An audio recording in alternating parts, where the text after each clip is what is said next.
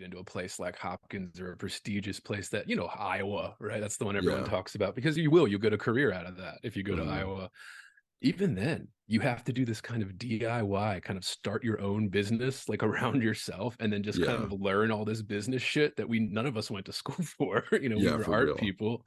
I believed in the fantasy up until maybe my last year of grad school, where you go to get your MFA and then you'll get a publishing deal, and then the rest is history, right? It's like this Hmm. fantasy, and the MFAs kind of sell you that fantasy too.